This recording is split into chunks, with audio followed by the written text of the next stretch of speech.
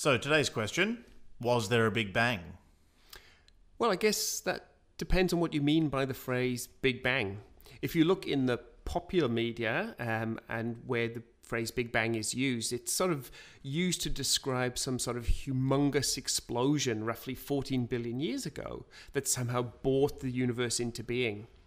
Now, as astronomers, as cosmologists, we know that's not really what we mean when we say a Big Bang. Right, what we want is some sort of picture about how the universe works as a whole, and Big Bang just simply means in the past, the universe was hotter and denser, and that's all we mean. Exactly, and it was one of the great successes of the mathematical aspects of cosmology in the early 20th century, the work done by people like Einstein, of course, and unsung heroes like Alexander Friedman, who could write down equations that described the dynamics of the overall universe. And what they showed is effectively the universe should either be expanding and cooling, so it was hotter and denser in the past, or the vice versa, it should be contracting and getting hotter. And so it was larger and less dense in the past. Right, the funny thing is at about the same time, we're talking the sort of 20s and 30s here, the observers started noting that these galaxies that they were discovering are all moving away from us, and moving away in such a way that if you were on one of these galaxies, it would look like everything was moving away from you as well. So what they were seeing is a picture of a universe which is expanding, which was more dense in the past and is getting bigger. Absolutely. And one of the beautiful things is it agrees wonderfully with the equations that were written down by Friedman and those guys back in the early 1920s. It's an amazing sort of advance of cosmological science in the 1920s and 30s was both theoretical and observational. And of course, as you know, the equations written down by Friedman and Einstein are exactly the same equations that we use when we learn about cosmology today. Yeah, so they describe a universe which is, the technical terms are isotropic and homogeneous, which basically means the same everywhere and it looks the same in all directions.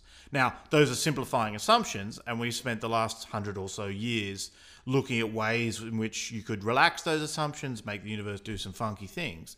But to explain the data, those original equations of Friedman are all we've ever needed. Absolutely. And again, I think people sometimes get a little bit surprised that we don't constantly rewrite the cosmological equations.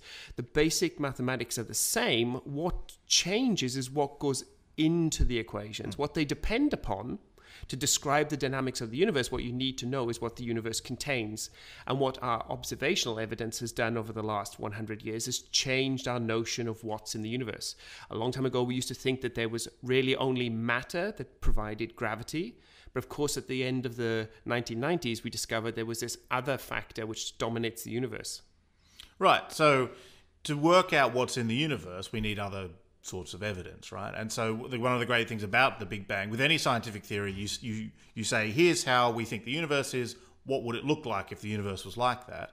And there are these sort of pillars of cosmology, observational cosmology. We've mentioned one already, which was the universe seems to be expanding. One of the other important ones is there seems to be a relic of the hot early stages of the universe called the cosmic microwave background. More on that later. Mm-hmm. And then we can say, all right, well, things must have been hot enough really early that there would be nuclear reactions. Absolutely. Well, firstly, the cosmic microwave background. One of the cool observations, which is very difficult to do, is to be able to measure the temperature of this background radiation. We now know it's only a couple of degrees above absolute zero. It must have been much hotter in the past. And I said, if we go back far enough, the universe was a raging inferno. But there are some observational tests that we've done that has measured the temperature of the cosmic microwave background as it was a few billion years in the past. And guess what? It was hotter. And how much hotter? By exactly what we'd expect from our equations. Mm-hmm. The other, which we'll talk about in a bit more detail when we do talk about the early stages of the universe, is this fact that the universe was this roaring furnace, temperatures so high that you get nuclear reactions. So the universe was born exceedingly simple, exceedingly hot, made of all those basic bits and pieces, the quarks and the electrons and photons. But as it cooled down, then material could come together and start to forge the elements.